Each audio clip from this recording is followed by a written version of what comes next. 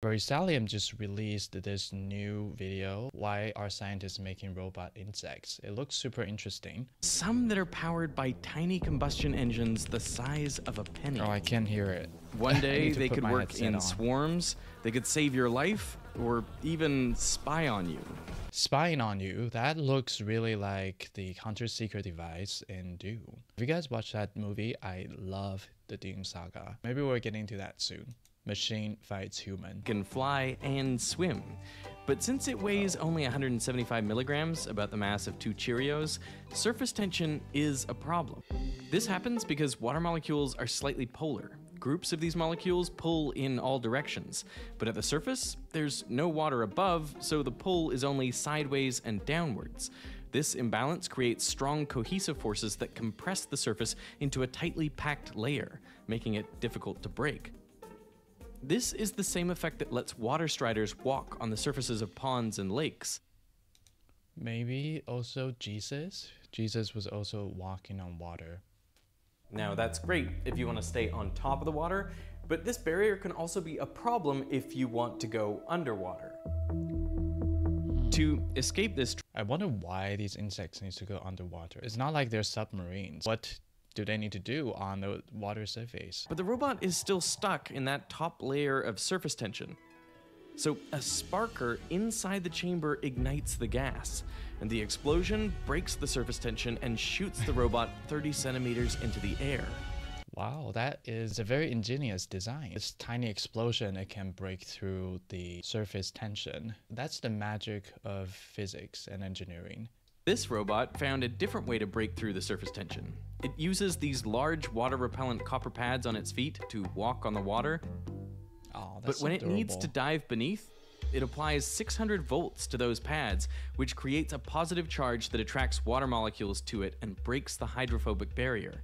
And that allows it to sink on command. Wow, that is so cool. Then, once submerged, it can walk underwater. Oh, that's so Both cool. of these I like the walking robot more than the flying one. The flying one looks dangerous. were made by Dr. Kevin Chen at MIT. Okay, of course, Kevin Chen. That is so generic Asian. He looks exactly the part of who should be designing these robots at MIT. You're looking at the flight room, and this is where we do all of our flight experiment. As you can see, it has motion capture cameras. This lab is one of the only places in the world where robots this small attempt flight. Okay, so because this robot's so small, it has such low inertia, right? So you're saying that it could flip faster than any other drone in the world? Beyond 7,000 degrees per second. All Asians in the lab. Okay, I have no complaint about this, but it is just so stereotypical. But good for these guys. They look very smart. It is very on brand of how a academic engineering institute will look like. I mean, you can actually hit the button. You let me hit the button? Oh, okay. Here is a white guy, but he is not the researcher from the lab. He is the producer of the channel. All right. I thought I found a token white guy in this environment, but no. Oh, why is it not flying? Yes, whose Getting fault these it robots is? flying is tough. I mean, they're the size of bees, so the internal mechanisms have to be even smaller, like the parts of a watch. Yep. You get it? Components have to be precise to within 5 microns. That's 1/10 the width of a human hair. It's so small. In the summer, we have those very big flies zipping by in the lab, and I was making the statement of, oh, they're just showing off. Take 2. 3, 2, 1. Woo! Okay, it's a success. Congratulations, yay. So why do they do that? Yeah, why do Well, they do it that? comes down to this scale phenomenon. Larger objects typically have less surface area relative to their volume. Well, it's because drag depends on surface area. So if you have more surface area to volume, well, you're gonna have a lot more drag. And also, at that small scale, you'll be much lighter relative to that drag. So you're not gonna have as much inertia, so you'll get pushed around more by the air. So you can't just soar through it like a bird. And that's why bees and other insects flap their wings a lot. Okay. What they're doing is generating swirls of air above the top of the wing. This is such a beautiful visual. I really like how they use color to demonstrate fluid dynamic. This robot was inspired by seeds from a maple tree. Then it can generate enough lift to fly.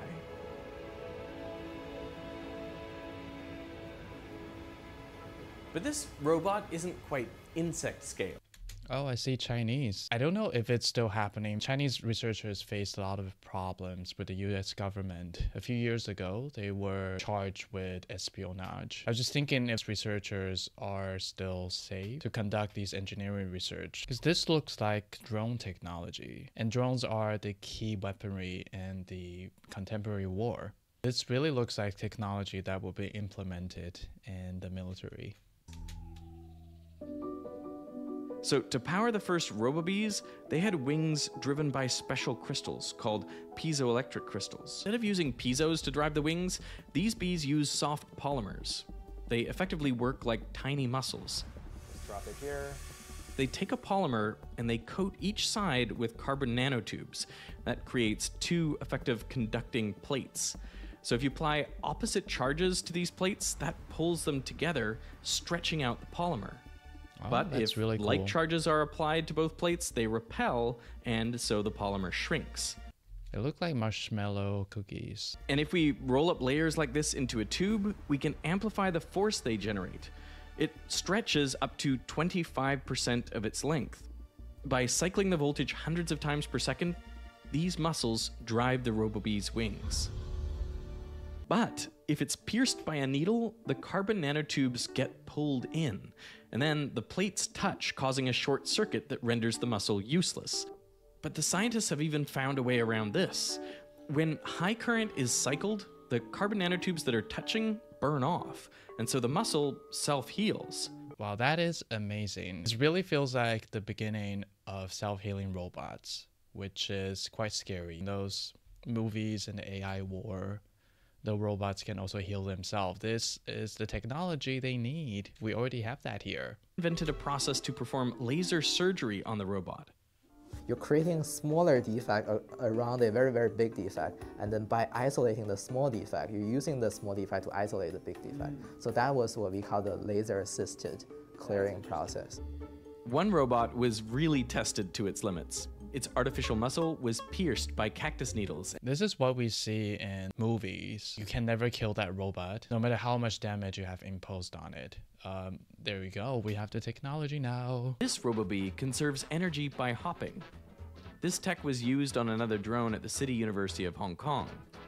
Normally, this drone can only fly continuously for 6.3 minutes. But with the hopping attachment, it can keep moving for 50 minutes, nearly 10 times wow. longer. That is fascinating. Scientists believe this could be even more effective in low-gravity, low-air resistance environments like Mars. So it would be perfect for an Ingenuity version 2.0. Okay, this will be a self-sufficient drone in the war. This is definitely something the military is eyeing on. And it's developed in Hong Kong. That means it's Chinese technology then? That's where this cockroach-inspired robot from earlier, Hammer, comes in. It's incredibly fast. It can run 10.5 body lengths per second. Speaking in relative terms, that's faster than a horse. And it's versatile. Its special foot pads can apply a voltage to polarize metal surfaces, creating an opposite charge underneath its feet. And that's how it's able to stick to metal surfaces, similar to a balloon sticking to a wall after you rub it on your hair. Rolls-Royce and Harvard are working to put Hammer inside of engines to inspect for turbine cracks, even upside down. And since it's mass...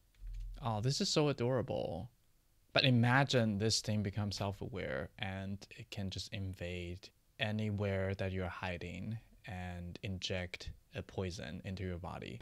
So an ideal rescue robot should be able to navigate tight spaces, withstand damage and debris, operate across varied environments, and be inexpensive enough to be replaced if destroyed. These features are amazing for discovering an enemy in the hideouts. The idea is to deploy swarms of insect-sized micro-robots to search for survivors in disaster zones. Okay, we have seen this in Black Mirror. But I understand when I say swarm, you might get a little worried. I mean, swarms of miniature killer robots are straight out of dystopian sci-fi. Oh my god. I think the This is what Hunter-Seeker I've been from Dune talking or about. the killer robot bees from Black Mirror. You might be familiar with that like famous Okay, I'm a prophet. These are the two shows I cannot stop talking about while watching this video. Black Mirror TV episode where all like the bees. Yeah. When that came out, everybody that I had ever met in my entire life sent me a text message that was like, "Hey, bro, you seen this?" But this idea isn't so far-fetched. In the early 2000s, bees were dying off. It's called colony collapse disorder. Congress is holding hearings. Even the vice president has been briefed. In fact, the whole Robobee project started with the goal of replacing the bees. Thankfully, that idea didn't last long. Bees can do much better jobs in terms of pollination than those robots, much more cheaply. To pollinate, you need a huge colony of bees to do those effectively. Also, from an environmental protection perspective, I think it doesn't make sense to replace bees with robotics bees. But we were not talking about pollinating bees. We're talking about swarms that can kill people. So they won't replace the bees, but I can still easily imagine a world where these same robots that are supposed to help in a disaster are secretly being used to spy on me. That's terrifying. Is there any fear from you about what they could be used for, like ethically? We really focus on the fundamental science and solving the fun technical problems. And as a society in general, we all should think about collectively how to prevent those new technology from doing harm. I'm not worrying Dr. Chen will apply this to some dangerous technology, but other people could do it. I really love this video. Fascinating technology. Kind of excited that we are having these technology that can make those shows come true. What other shows should I watch with you guys? Let me know in the comments, and I will see you in the next video.